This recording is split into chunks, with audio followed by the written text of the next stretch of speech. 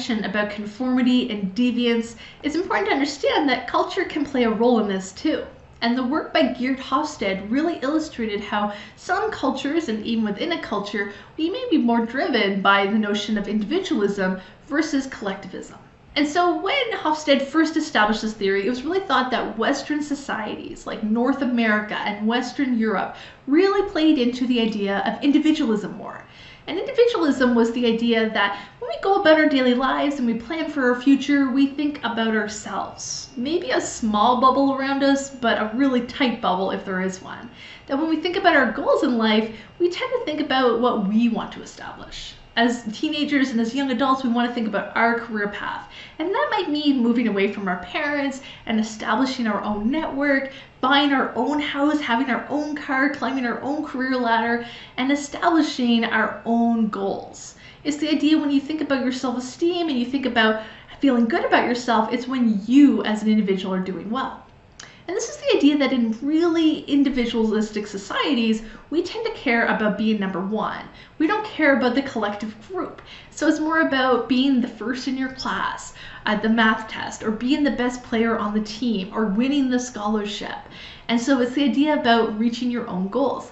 And so in the workplace, this might be someone who wants to constantly promote their own work and show their boss that they're a strong worker and show how they can improve.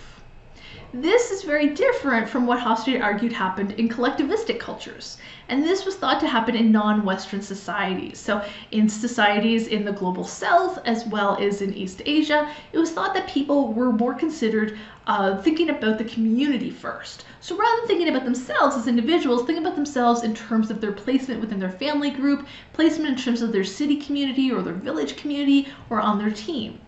And then instead of focusing on competition and being the first in the math class or the best person on their team, they wanted everyone in school to learn well, or they wanted the class to be happy, or they wanted the team to do well, or they weren't putting their neck out at work, more so they wanted to see the team at work to succeed. So they're more interested in group-centered goals.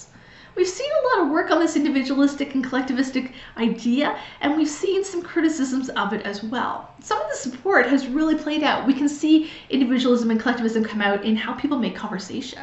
In more individualized societies, people tend to introduce themselves by like, hi, my name is this, and I do blank. And by do, they usually fill it in with a career or a major or what they're studying in school. Versus in non-individualistic societies, they tend to maybe shape their conversations differently. Instead of saying, hi, here's my name, this is what I do, they say, hi, I'm from here. And another question that tends to get asked very early on in the conversations might be things like, how are the kids? Or how is your community? Or how is the family? And so it might sound very odd to us if you were to walk up to a stranger and say, hi, what's your name? How are the kids where you're from? But that was considered to be the marker of success if their children were doing well in their home community.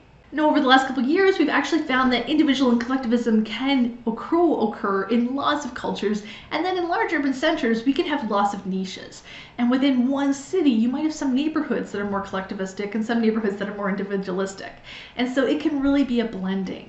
For instance, let's say you grew up in Canada, but you grew up on the East Coast in a small village area where your ancestors have lived for decades. You know everyone around you, and everyone is relatives. You might have a more collectivistic viewpoint than someone who grew up in urban Toronto, let's say. And so even within Canada, there's lots of room for collectivism and individualism.